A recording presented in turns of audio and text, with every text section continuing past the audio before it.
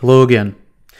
In this module, we're going to cover customizing the project environment by making some modifications to both the Gantt chart and the different Gantt bars. You'll notice I have the module 16 file open. Let's say, for example, we wanted to add some emphasis to a particular task. And you'll notice that I have the task number 8 selected here, and you can see the Gantt bar representation out here in the Gantt chart. So in this case, I want to just add a little bit of emphasis to this particular bar style. Now it's important to note that when you attempt to make a formatting change, that you can either change the formatting to the entire Gantt chart or to an individual bar. And so where you're selecting is obviously going to be important here. So a quick, easy way of making a modification to just a bar is by going up and right-clicking on it. When I right-click on the Gantt bar, you'll notice that there's a Format Bar option, which is different than if I was to right-click out in the timeline area and I was to note the bar styles. So the formatting of a single bar and formatting the bar styles is quite different. And so what we want to do here is we're going to right-click on that and we'll choose Format Bar. And in this case, I'm just going to make a formatting change to this one bar here. I'll click on the color drop-down and I'll change it to an orange color there and click OK. Now, again, I can also make changes to the entire chart itself. And so from the ribbon, I'm going to click on Format, and from the Format area, you're noticing that there's a Gantt Chart Style area, Gantt Chart Style. I can click on the pop-out here, and it'll expand out the Bar Styles area. And I'll hit Cancel there, which is different than right above that. You'll notice that there's a More option. And from More, it's basically saying here are some scheduling styles and here are some presentation styles down below. And you can make those changes there. Coming over to the left-hand side, you notice that there's also a Format with a drop down here as well, which gives you the option of either going into the bar or back into the bar styles. So if I have a particular task selected, I can easily get up to the bar area to make a change there. As we did earlier, if I right-click to get to the bar styles, which I'll do here, it brings me into a dialog box that shows me a lot of different options regarding the appearance of the different bars within the Gantt chart. And you'll notice it shows the appearance, but it also shows the name right next to it. So if I wanted to make a formatting change, for example, something like the milestone, I can click in the milestone appearance, and down in the lower area, it changes, right, what formatting options I have for that particular selected item. So for milestone, and you'll see this quite often, where the milestone is actually changed to look a little bit different, maybe a star, for example, right, or something like, right, the circle. Okay, some of you might have seen that before. So I can make these changes throughout my schedule. And if you scroll down, you'll notice that there's quite a few different things that you can modify here in terms of things like summaries and milestone information related to the formatting. You even see areas like the ability to change the formatting of the deadline. Okay, and I'll click OK there. And you'll notice the change here to the milestone.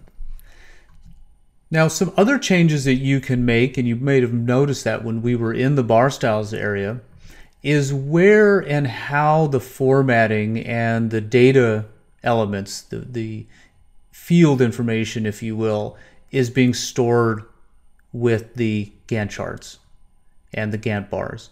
If I right-click and I go back into that bar styles, you may have noticed that there was a text option. And so again, if I have the task selected and I go into text, I can see that on the right-hand side, it is displaying the resource name.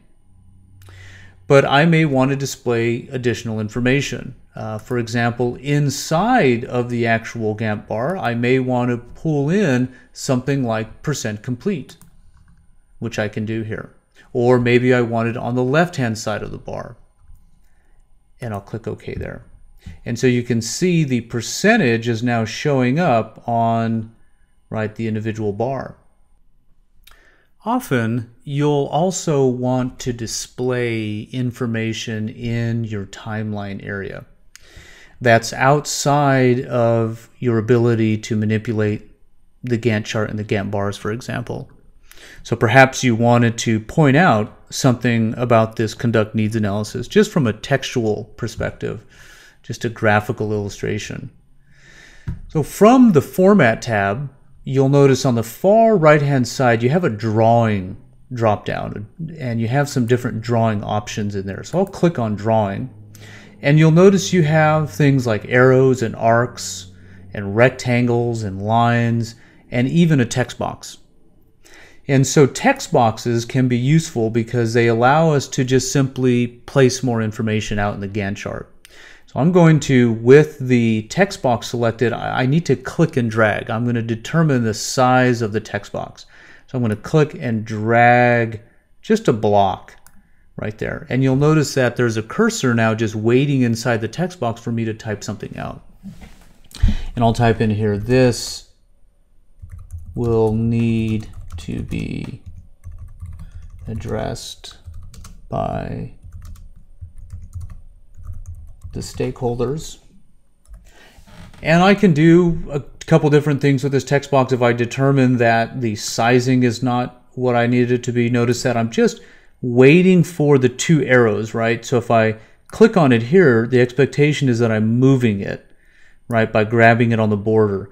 But notice the little gray bars that allow me to resize this, and then I can move it over. Now if I click inside of it, it's expecting me to edit it again. So I need to get on the border if I want to move it, anywhere. Okay. And I do have some different formatting options within this to make some subtle changes. Often what you'll do with a text box like this, if we go back into drawing, is I will add something like an arrow. So I'll click on the arrow, and then I can just rest it right there on the border, and I'm going to just point to that area. Notice that I started on the box and then I pushed it to the destination area. Now where I'm going to do the formatting around any of these items is going to be back in drawing. So if I go up to the drawing area, you'll notice that there's things like cycle fill color. Also right above that is the properties, and this allows me to then determine exactly what color I want. So if I just don't want to cycle through the coloring, I can come in here and say, well, no, I want it to be a very specific color. And I want the line to maybe be a little bit thicker in this particular case. Let's take a look at the size and position tab in the Format Drawing dialog box. You'll notice that you have two options here, attached to timescale, which works really well. You basically identify where you want it to be in the timescale, and the text box will just go with it. You also have the option of attaching to a task, and in this case, you do have to identify the task that you want to attach it to. So within the format drawing, you're just working with that text box, so just tell it which ID, task ID that you want to associate it to.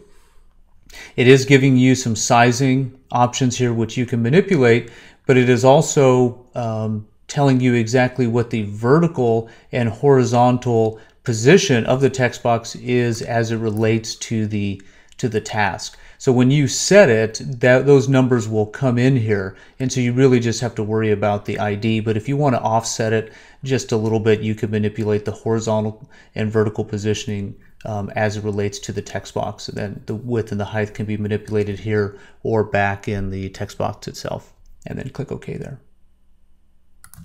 Now you'll notice that when I select an object and I hold down the additional key, many of you will be accustomed to being able to group items together. And what you'll notice is that in the case of working with lines and shapes like this within project, that's not an option for us. So you will need to keep track of where you are placing these objects as you work through and start to play with them a little bit.